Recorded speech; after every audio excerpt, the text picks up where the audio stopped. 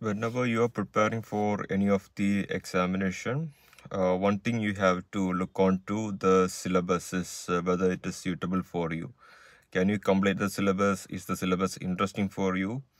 And how good you will be with the subjects once you are into. Okay. For some students, I'll be talking some sessions will be very difficult, especially when it comes to RBI Grade B examination. When you are studying if you are a non-finance, non-economic background student, it will be difficult for you to study some of the topics, especially with regards to the phase 2. Okay, for the RBI Grade B examination. So I am going to talk to you about in very depth what is the most difficult phase and the phase that most of the people fail. Watch this video till the end and subscribe to the channel and enable the bell icon if you would like to see more related videos. Also like this video if you like this. Okay. And just wanted to announce you something. We have started the descriptive batch, the pure descriptive batch of the RBI Grade B examination for the phase 2. Okay, so recruitment the vacancies are available. So if you would like to join, just contact using the link given on the comment section as well as on the description, and all the details will be shared over there. Okay, coming to the grade B examination, phase 1 is a type of elimination stage. Phase 2, from here your mark scoring actually begins, and the interview. The three different phases for the prestigious RBI Grade B examination are these three: phase 1, phase 2 and interview. Coming and talking about the phase 1. How difficult is the phase 1? That you should know. Guys, it is none other than the general awareness itself that is going to determine your overall cutoff for the grade B examination. For this examination, we have sectional cutoff and overall cutoff, and purely phase 1 is one of the most difficult phases. 95% of the people usually don't cross this stage, the phase 1. Okay, so some people, knowing this, focus mainly onto the phase 1, prepare it very well that they get a good mark for the phase 1 overall cutoff, as well as they will be clearing the sectional cutoffs. Then coming to with an overconfident mind that they can have this phase 2. That is not going to work here. If you are good with the phase 1 and have qualified it with very good mark, that ends there. Okay.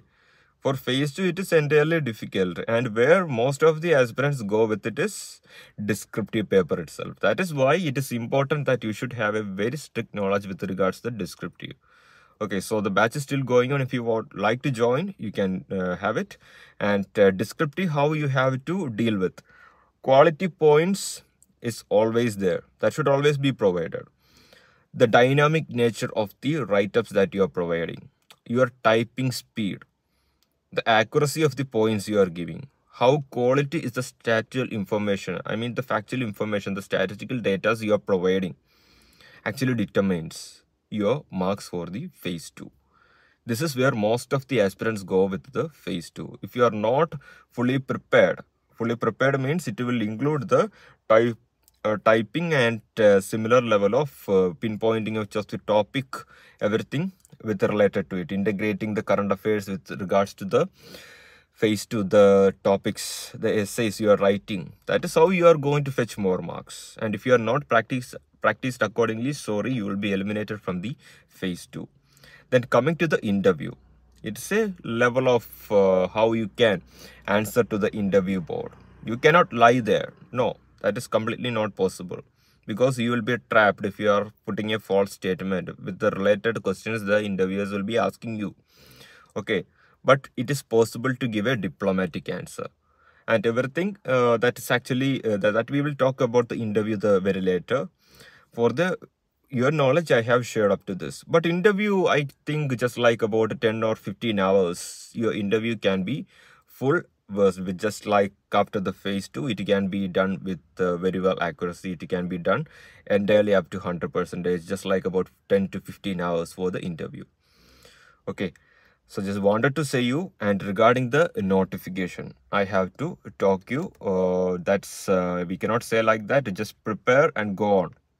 Notification can be out anytime. There is no any official information available yet now, but I have posted the videos of the predictions what will be the exam dates. Okay, so exam dates, the notification and all, so just look on to, and that's all for today. We will meet on another video. Thank you.